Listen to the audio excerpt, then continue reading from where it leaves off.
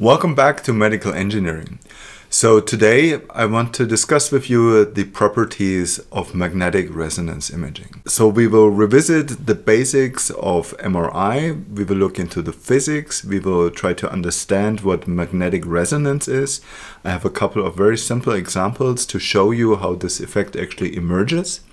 And then I want to gradually go ahead and describe how we can use the magnetic resonance effect in order to measure physical properties of tissues inside of the body.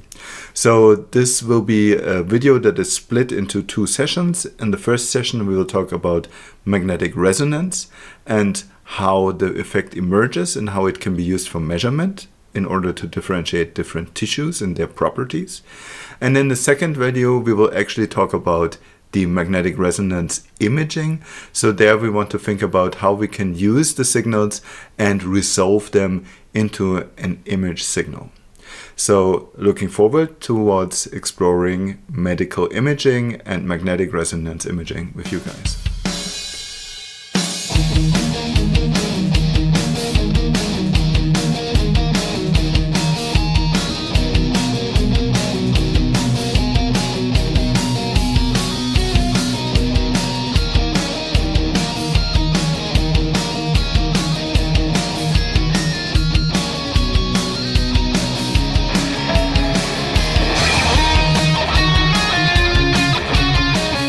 Yeah, here we go. Magnetic resonance imaging, magnetic resonance effect.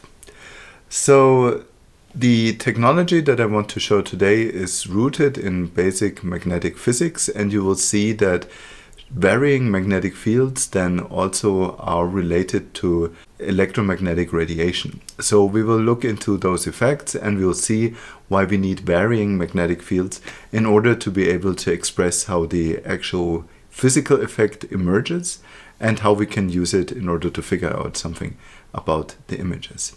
So first we look into the genesis of the resonance effect, and then we look into how we can use that to figure out relaxation and contrast. So let's start. This is an MRI scanner, and the MRI scanner is also a huge, you could say, donut-shaped kind of device. And what you can see that in contrast to a CT gantry, the hole is much deeper, so the devices are much longer. They're probably, yeah, you could say that the hole is probably 2 meters long. So if you look at this patient bed, approximately as long as the bed is, the scanner also extends to the back. So you see the magnetic resonance imaging, the devices are bigger, heavier, can weigh several tons, and typically they are located in the basement because they're so heavy. Now, why are they so heavy? Well, one of the key elements of modern MR scanner is a superconducting magnet. And in order to have the superconducting properties, the electromagnet has to be cooled down. And it has to be cooled down close to absolute zero, not entirely, but way beyond minus 150 degrees Celsius. So you need really a coolant that is able to reduce the temperature of the magnet to such low temperatures. For example, liquid nitrogen is one of the coolants that is used here. So what you see in this kind of scanner is this kind of donut shape, and then there are magnetic coils, electromagnets built into the scanner, and they're switched on and off in order to introduce additional so-called gradient fields to adjust the magnetic field. And then there is the huge scanner that is driven by the so-called B0, or the main magnetic field, and this one has to be ramped up actually over a couple of days. So it's not just possible to turn off and on the magnetic field, although it is an electromagnet, but it actually takes a couple of days to get the system operational. So also be very careful, these magnets have a very, very strong magnetic field. And if you operate them, you have to be very careful, first of all, not to damage yourself. Anything that's of metal might be accelerated by such a magnet. So there's pretty interesting videos that you can find on YouTube, what actually happens with MR safety.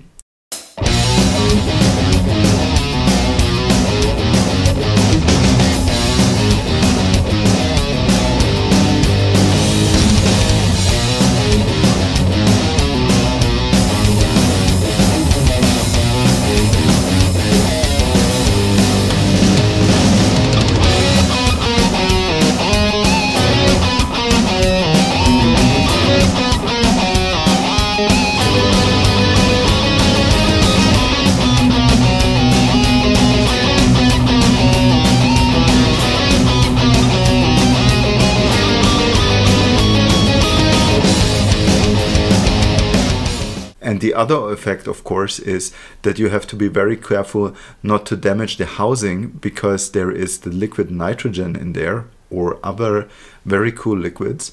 And if you harm the housing, then the first thing that happens is that they are connected to something that has room temperature. So they will very quickly expand and then rush out of the coolant system of the scanner. And then they very quickly actually push out the remaining breathing air out of the room. And if you have stuff like nitrogen, then you can very quickly suffocate. So what happens if there is an accident in such an MR scanner, one of the first things that you want to do is you want to actually lower yourself. You want to go to the floor, because the nitrogen will actually go up.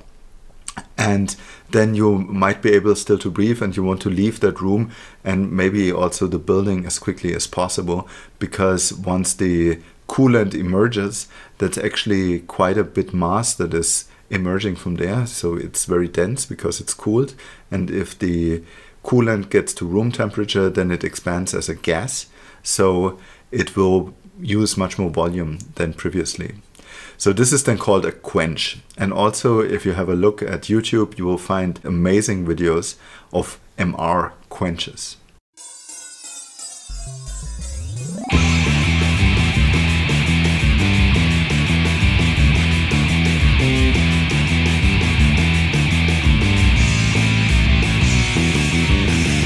Got the night picture, baby, gonna see her tonight. She's got everything, she's perfect, she's got fire in her eyes. She's a beauty queen, beauty bird in the sky. Got the night picture, lady, and I feel in her eyes. And when I'm down, down on the ground, yeah, when I'm down, I beg her, please, down on my knees, please give me peace. She's electric, frantic, lovesick, plastic, mystic, cosmic, matrix, psychic, toxic, basic, basic, epic. She's electric, frantic, lovesick, plastic. After having said that, obviously it's an expensive technology, but it also has a lot of advantages over other volumetric modalities like CT, which is X-ray based. This we will get to know in one of the next videos. They have ionizing radiation. So it has radiation dose that has the risk of breaking your DNA, and this has a long-term risk of introducing cancer.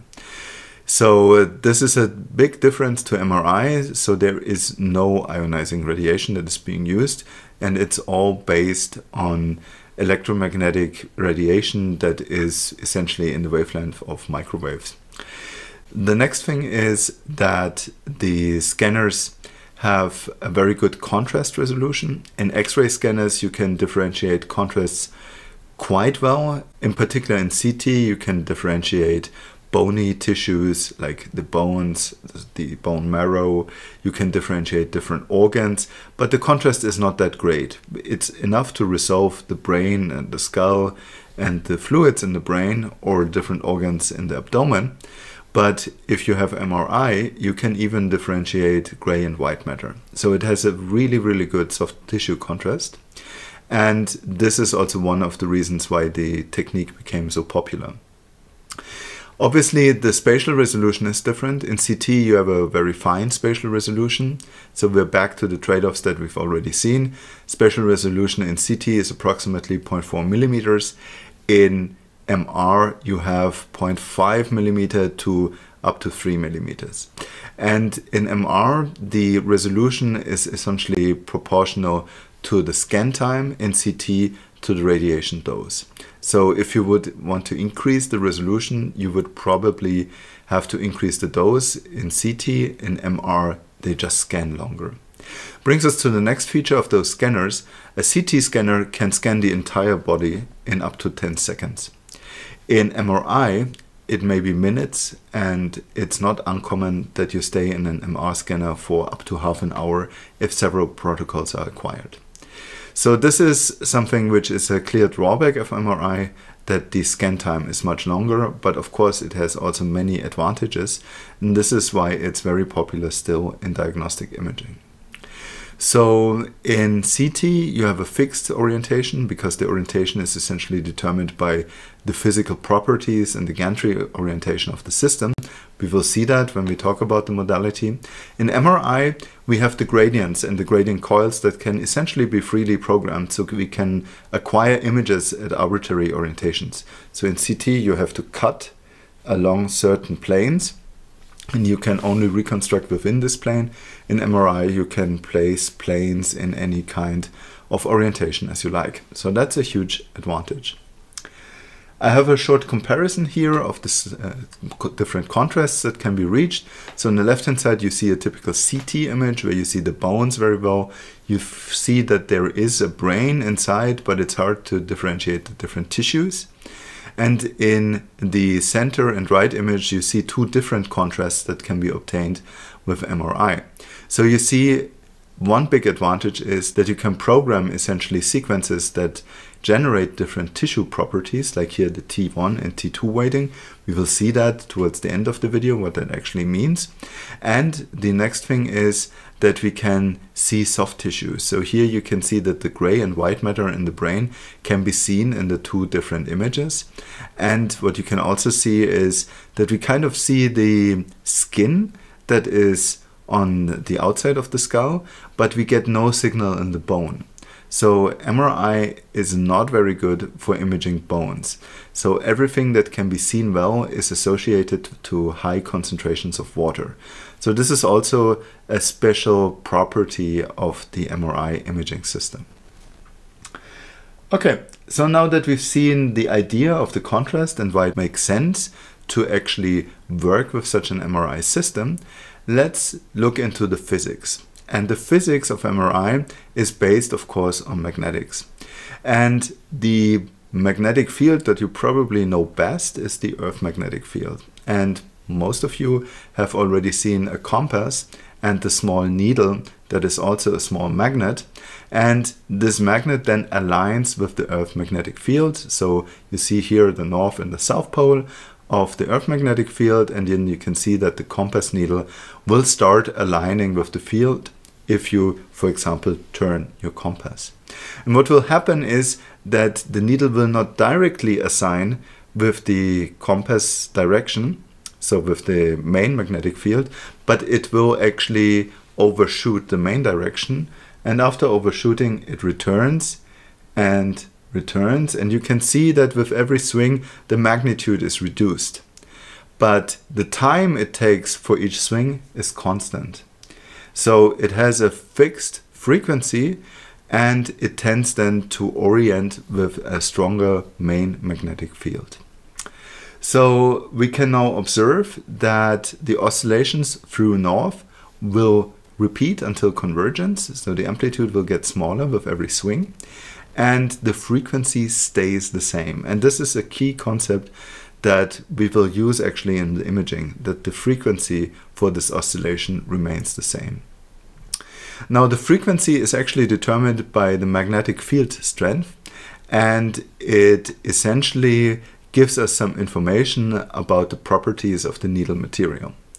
In a real compass you won't observe this effect as pronounced, because there's typically a dampening fluid in there such that the oscillations are not as strong, and you can see that the needles that we have, or the small magnets, they are also influenced by their surroundings. So here the dampening fluid, you will see that similar effects will also occur inside of the body. So it's not just that we measure the presence of small magnets, but they also are embedded in their surroundings, and therefore we can also measure with MR systems not just the properties of the magnet, but also their, you could say, microclimate.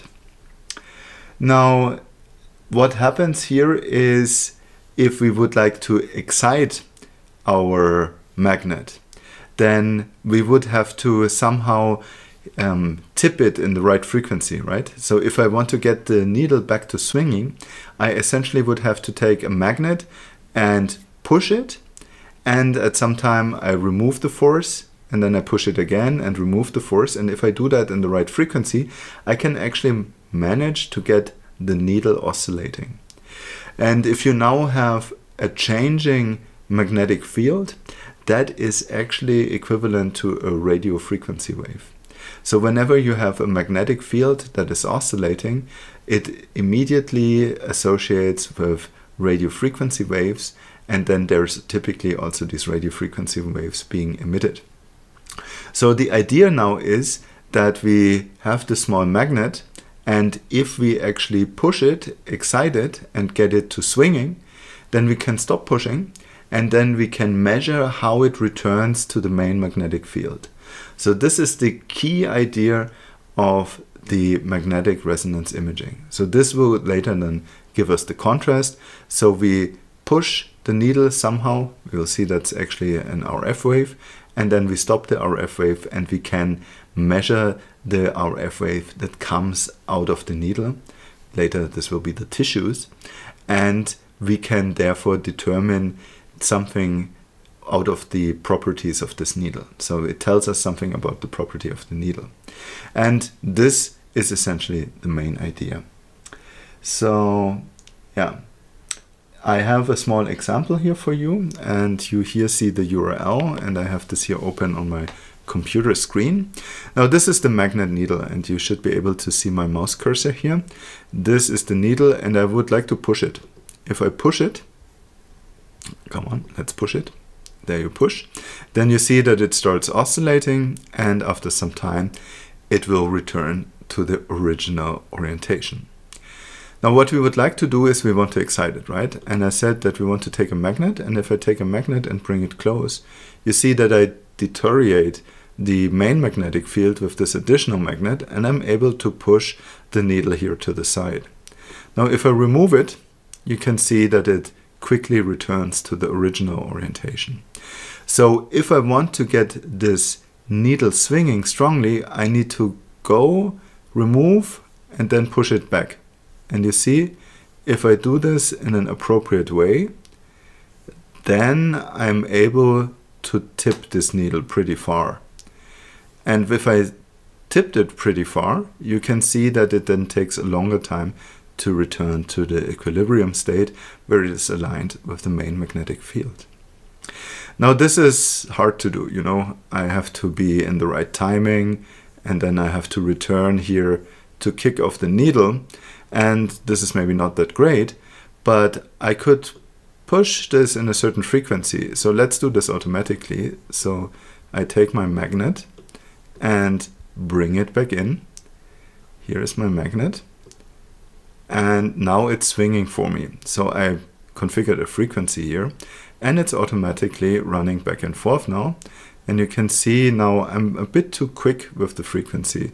So maybe I want to reduce the frequency a little in order to bring my magnet pushing this needle. You see, yeah, that's appropriately a good frequency. Maybe I want to introduce a higher field strength. But you see how I can push it off, and maybe I'm just a little bit too fast. So I think this is better. Yeah, now you see how I can tip it very nicely.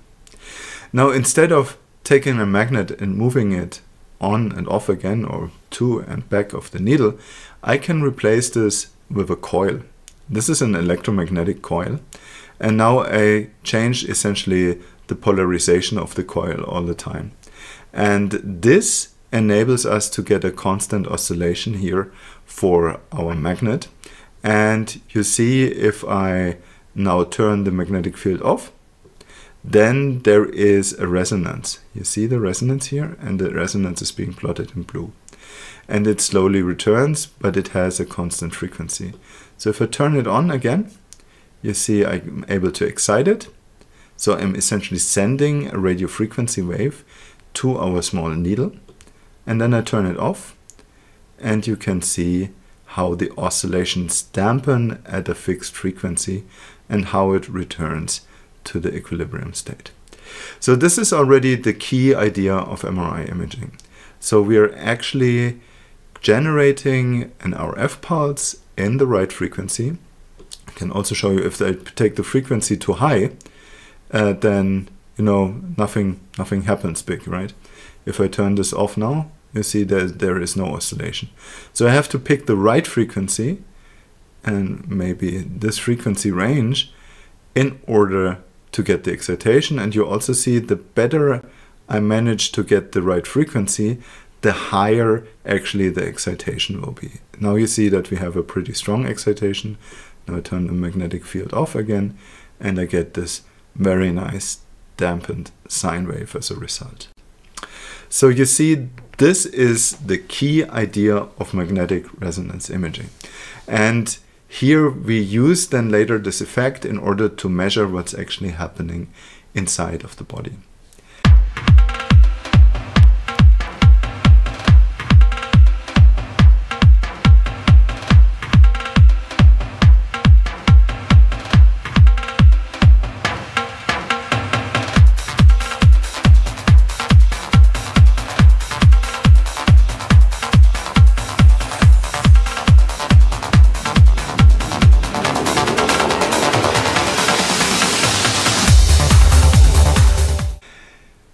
Good.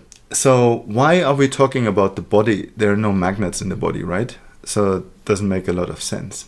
Well, actually, that's not entirely true, because the magnetic fields that we want to measure, they can be part of very small dipoles, of very, very small kind of elements that you have in the body. And in particular, you have something that is close to a small magnet, and these are the hydrogen atoms that you actually have in your body. So hydrogen you could interpret as a small magnet. The problem is the magnetic fields are very low.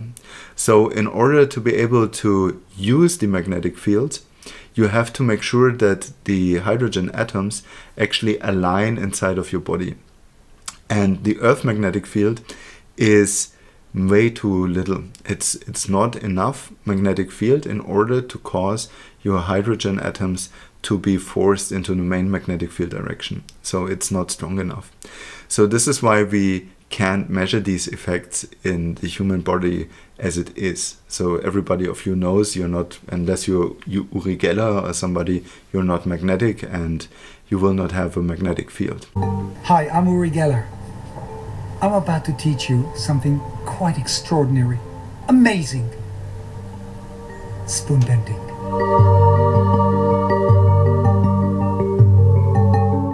So we somehow have to produce an external magnetic field that is strong enough. And in order to do that, you need high magnetic fields. So the Earth magnetic field is something like 6 times 10 to the power of -6 Tesla. So Tesla is the unit to measure a magnetic field, and the Earth's magnetic field, although it's enough to tip a compass needle, it's way not enough to tip the hydrogens in your body. So what you need is 1.5 or 3 Tesla, or in high field scanners 7 or 9 Tesla. And obviously the higher the magnetic field strength is, the more signal you can generate. And therefore, if you have very strong magnetic fields, then you're also able to image quicker and also smaller contrast. And this is then the reason why in high field imaging you can then also image other atoms than just the hydrogen.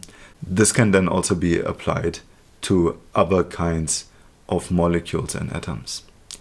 Now let's have a look at some hydrogen nuclei. And hydrogen nuclei is essentially an electron that is spinning around the core, and the core is typically made of a proton, and maybe also depends on what kind of hydrogen you have.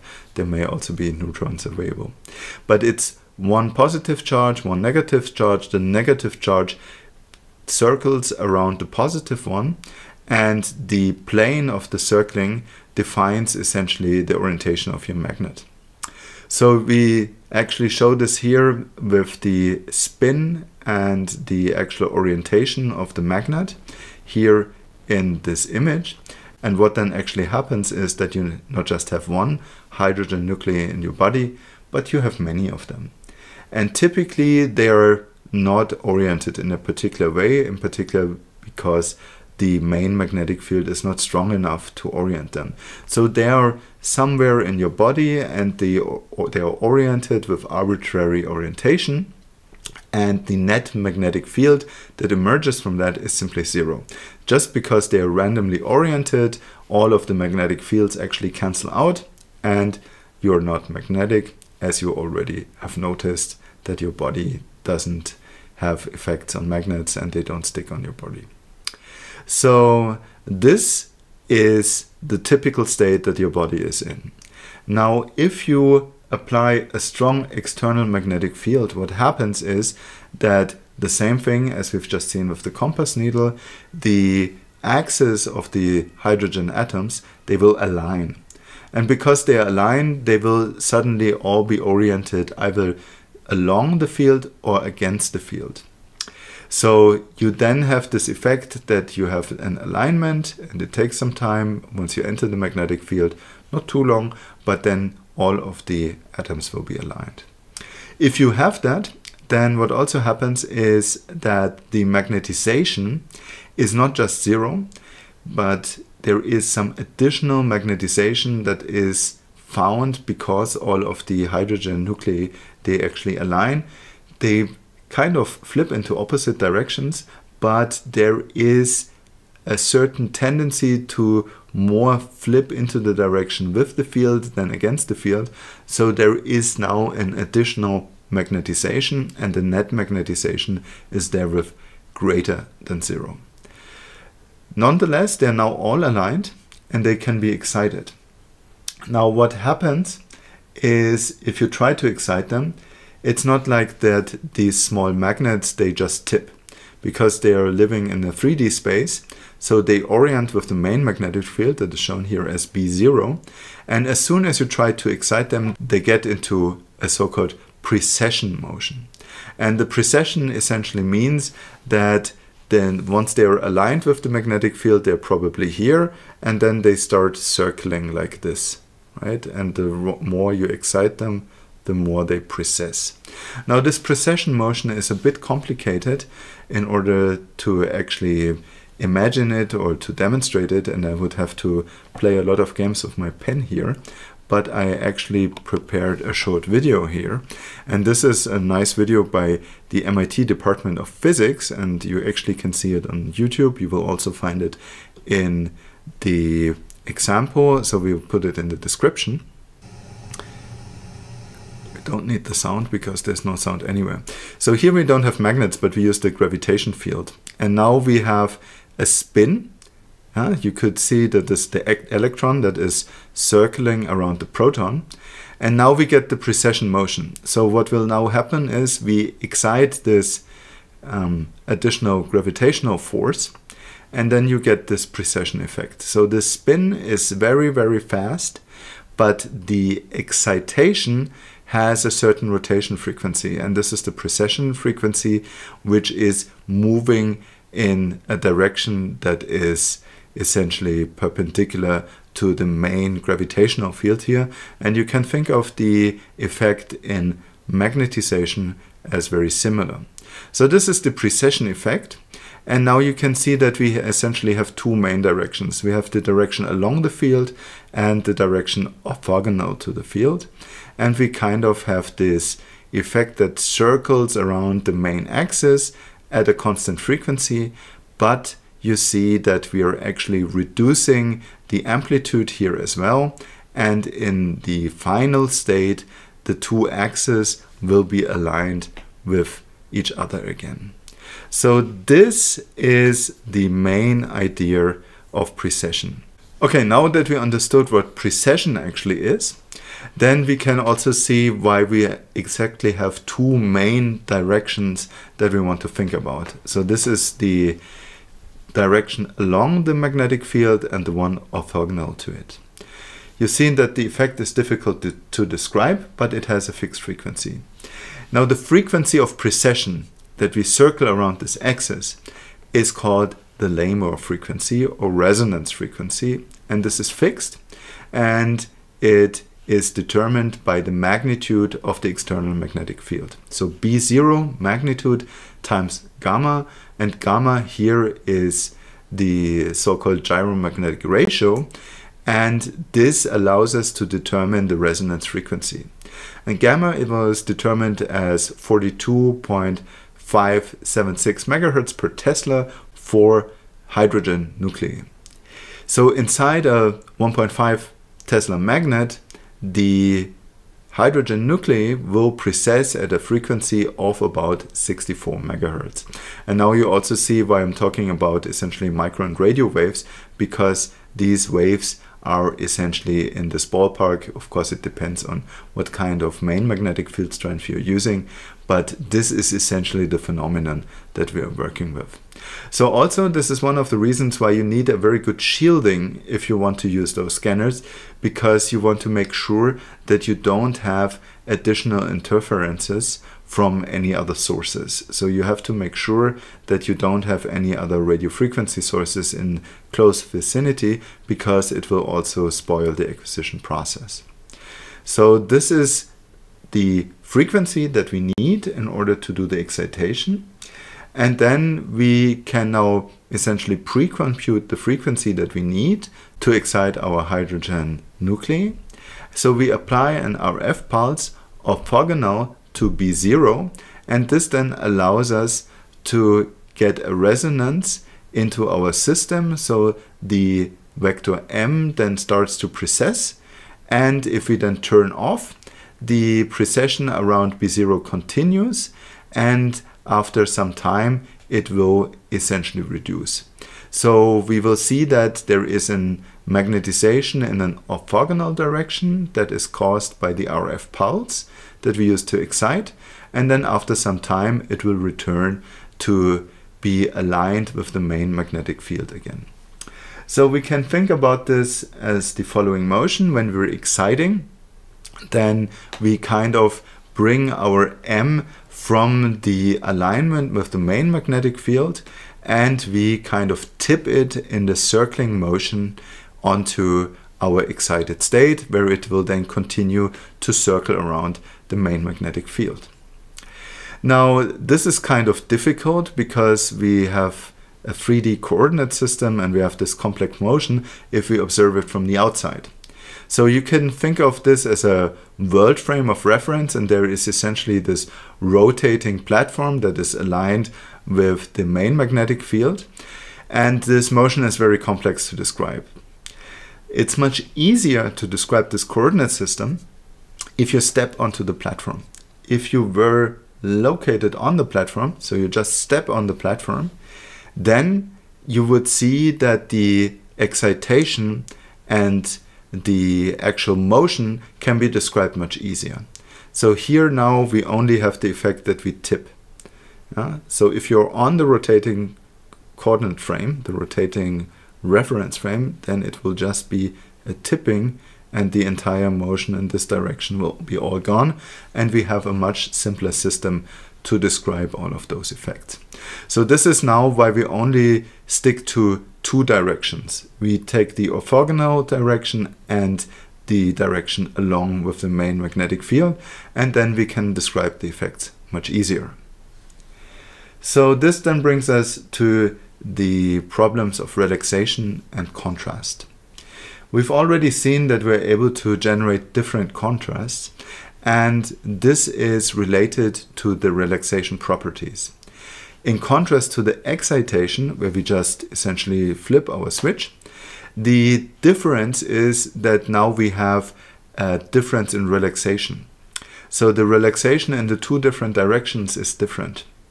We have a relaxation in the main magnetic field direction and a relaxation in the perpendicular one. And you'll see that in the orthogonal direction, the magnetic field is diminished much quicker than it actually takes to return to the main magnetic field direction. So this is caused because of the neighboring hydrogen nuclei. So they also influence each other. You remember there's many of them. And this means that they influence each other. And this is the reason why in the transverse direction we have the magnetization removed much quicker, because all of these hydrogen atoms, they're actually interacting with each other. So What we actually observe in terms of magnetization is not the magnetization of a single hydrogen nuclei, but we are measuring essentially the average over the entire voxel. Of course, because a single nuclei would be way too small to be actually measured, so we essentially measure the average effect. And this gives rise now to the two different relaxation times. So what we get is essentially a voxel-based resolution. And here you see now that we kind of get the relaxation over the virtual 3D units that we need to introduce to reconstruct the images. And all what we're getting is essentially the mean over the entire voxel. So then this is embedded in a voxel grid, and the voxel grid is then the actual property that we want to reconstruct. So right now we won't care about how to actually resolve the voxels. So this will actually be the topic of the next video. So we won't talk about that, but we are only interested in the properties of, let's say, one big voxel. That's all we are measuring right now, one big voxel. And in the next video, we will see how we can partition a big voxel into smaller units. So what we've seen is that we have the excitation, which just pushes on the switch. And now we're color coding this here. And we differentiate the two directions. The B0 field we define now in this context to be aligned with the z-axis of the coordinate system. And then we can essentially compute a split per voxel into the magnetization M, which is the total magnetization, that is the magnetization in the z direction plus into the xy direction. So this is the longitudinal component mz, which is parallel to the B0, and then we have the transversal component, which is orthogonal to B0. So this is a very important element that we have to distinguish in order to understand the following effects.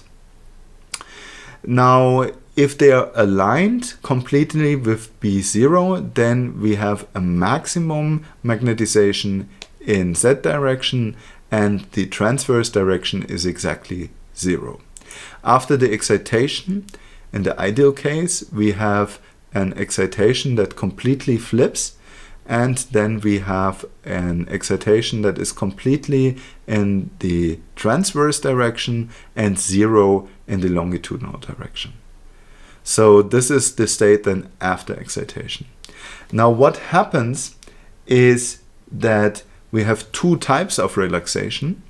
So we have two processes, and they are not entirely independent because we have the neighboring voxels, and this means that we have interaction between the hydrogen nuclei, in particular in the transverse direction. So the recovery of the longitudinal component is much slower than the decay of the transversal component in xy direction. And this happens on two different timescales, and this is the key element that will enable us to get different contrasts, and we'll see that on the next slide.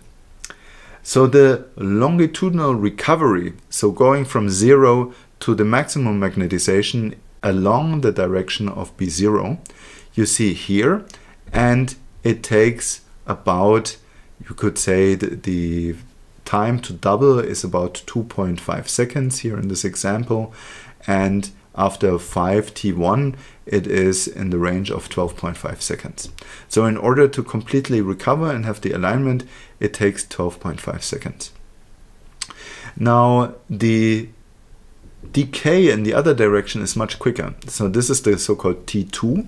So this is the loss in the transverse direction, and this has a time to halve itself of approximately 45 milliseconds.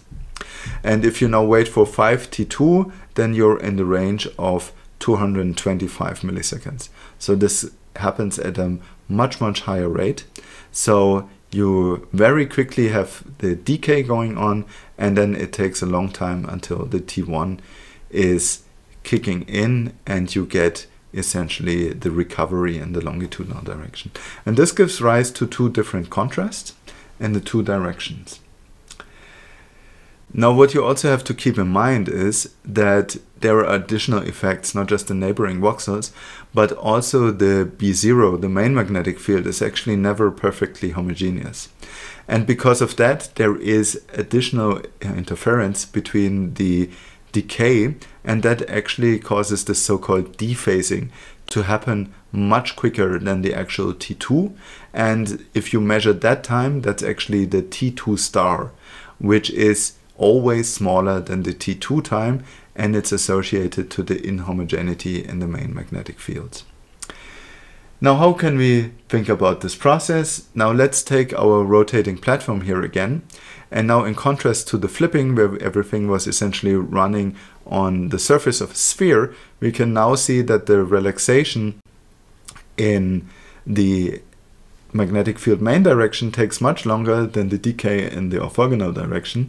So we observe what you can see here on this figure.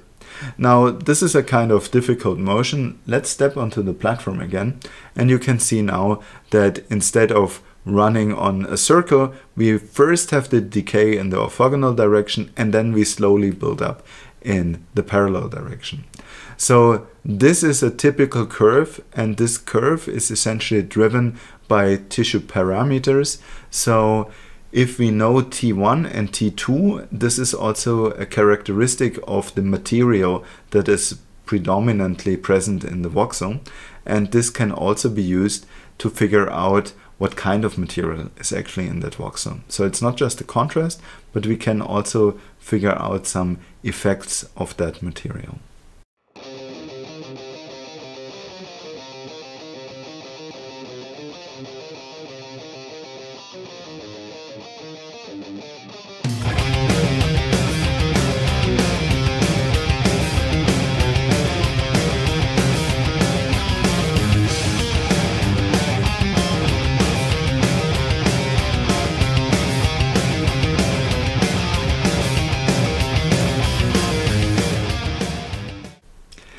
If we now want to image, we need a protocol.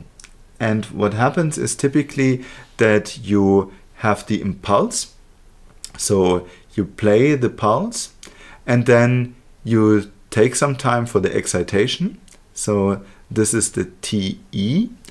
And after the excitation time, you can then actually start reading out. And then you wait some time. This is the repetition time, the TR, and then you play the next pulse. So we have the excitation, the time until we have the readout, that's the TE, and the TR is the time until we repeat the next pulse. So if we use those two different concepts, we can now use them to figure out the T1 and the T2 times. And this leads us then to T1, T2, and other weightings. Now, in a T1 weighted sequence, you try to figure out the properties of the T1 time. So you have a short repetition time, and you also have a short readout time. Now, if you look closely at this plot, you can see that the short echo time actually prevents the two signals to have large differences in T2. So you pick them very short, such that the actual difference between the two different tissues here in T2 doesn't play a role. And then you also pick a short repetition time, such that the two tissues have barely time to recover in terms of T1. So if you do that repeatedly over a series of pulses, you will see that then this difference here in T1 will make the main contrast, while the difference here in T2 is not able to emerge. Now, if you do that with a different setting and you have a much longer echo time, so you wait before you actually read out, then you have this strong difference in T2, and then you also wait very long for the repetition time, such that the difference in T1 is almost gone, and this will be able to measure a T2 weighted sequence.